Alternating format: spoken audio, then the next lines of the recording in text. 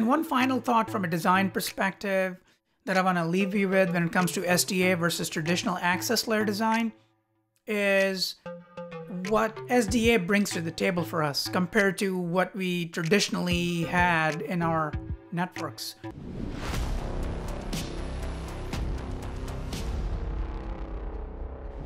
So today, if you haven't been migrated to SDA yet, what you have most likely is a user connected to an access switch, as you can see here, that is dual homed into distribution layer switches via redundant links at layer 2.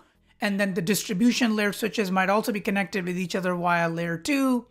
And the rings on top of the redundant links are representing ether channels in this case, so we can kind of bond all the links together and take full advantage of the throughput of the combined ports.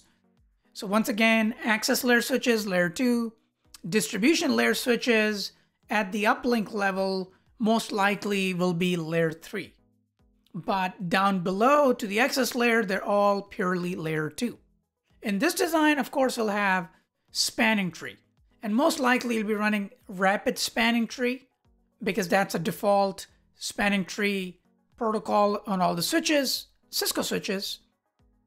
And what spanning tree does is it goes through an election process. If you want to learn more about that, you can watch my video I did on layer 2.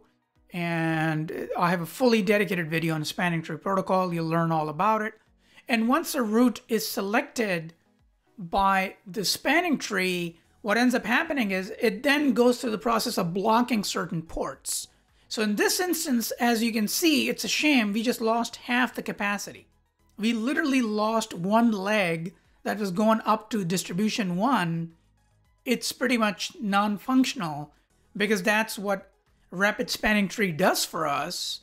So rapid spanning tree is a good technology because it blocks redundant links, but it sucks from a perspective of taking full advantage of our investments, because now it's a shame that we can't take advantage of additional capacity in our backbone. Now, another layer on top of that would be HSRP running on distribution 1 and distribution 2 to provide gateway redundancy. Now, I also did an in-depth video on first hop redundancy protocols, and I went deep into HSRP. Feel free to watch that video. I'll also provide a link you can tap on. And here on our gateway machine at the bottom of the screen, it's going to have a gateway IP that it's going to pick up from a DHCP server. And this is where it sends all the traffic when it doesn't know who the host is on the network or outside the network. And HSRP provides that gateway level redundancy. But once again, it's a shame that STP blocked that link for us, and we can't take advantage of it.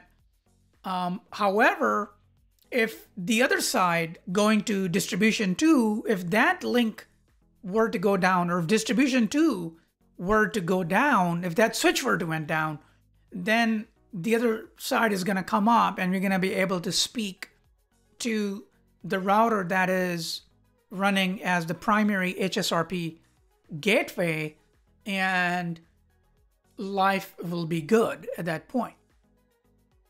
But as you can see, there are some limitations with our traditional design. Now, let's look at the SDA access layer to the right of the screen. And ultimately, what we call this design is active-passive design, because that's what we're dealing with here. Now, let's contrast this to the SDA access layer design. So to the right of your screen,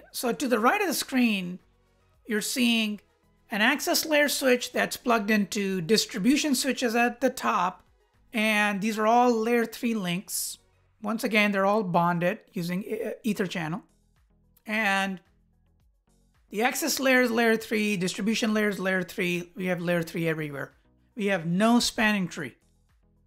And because we have layer 3 everywhere, it grants us to run a routing protocol like ISIS, or intermediate system to intermediate system, which Cisco uses in SDA, to be able to build the underlay of our network. And Because we're running layer 3 everywhere, the gateway now becomes the access layer switch. So as you can see, it's low latency because the traffic is not having to go all the way up to distribution layer switches. And it's right at the source of where the access switch is. And as we move this, let's say this laptop, from this switch to another switch in the network, using the magic of Lisp, which I'm going to discuss in much more detail in my CCNP CCIE course, you'll get to see that what ends up happening is Lisp automatically allows mobility to occur. So this user can then go to another switch, connect their device, and be still connected to the entire fabric without having a human operator or a network administrator having to configure that port that they just plugged into. And this is what we call an active-active design, because we're doing some sort of load balancing using a hashing algorithm. And we may be doing either a flow-based load balancing, or we may be doing per packet-based load balancing, but typically it's flow-based. But the idea here is we're distributing the load of the traffic, and we're fully taking advantage of our investment using active-active design. Hope you enjoyed today's video. If you did, give me a thumbs up, hit subscribe, and I'll see you in the next video.